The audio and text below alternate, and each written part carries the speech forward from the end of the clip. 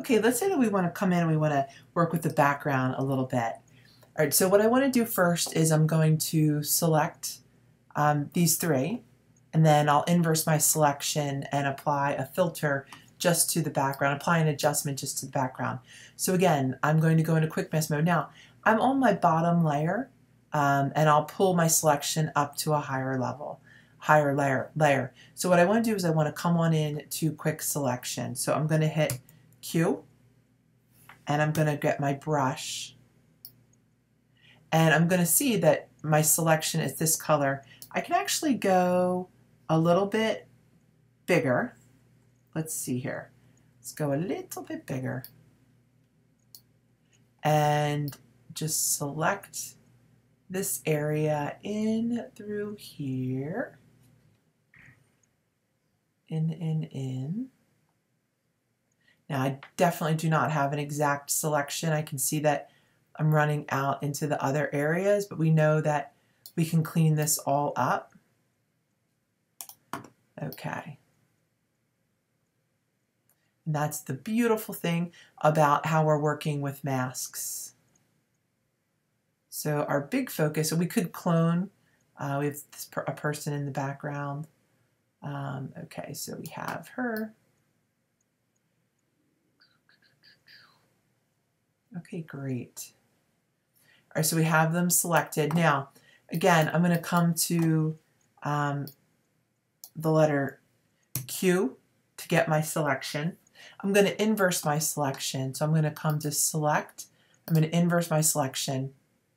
And what I want is I just want what's behind to be selected. Now I'm going to apply an adjustment layer, and I'm going to choose levels. Now, what I want to do, because this is below everything, I'm going to take this layer and I'm going to drag it on up. I'm going to drag it on up, right up to the top. Excellent. So now it'll be above everything. And now I'm going to work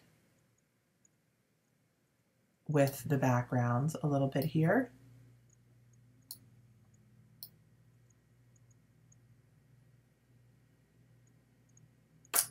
Okay, there we have it.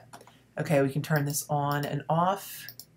All right, just kind of fading the background out a little bit. Now, again, if there was a portion that we wanted to add to it or take away, we could do just that. I could apply another filter to this as well if I'd like to. And let's see, what else could we try? Let's do a hue saturation. Now, we want this one to be, we want it to be connected to our selection. So let's control click. And let's actually create a clipping mask from it. So now we can see this arrow. We know that it's just based on the one that is below it. So if we look at this, I want to just take a look at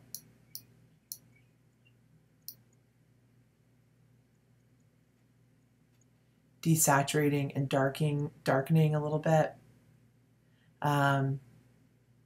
So, and again, you know, we need to come back in and clean this on up. So what I would have to do is come back on to this one, put the black up on top, make this a little bit smaller. Oops, put the white up on top. Actually come in more exact. So we can see that we can spend a lot of time doing cleanup stuff here too.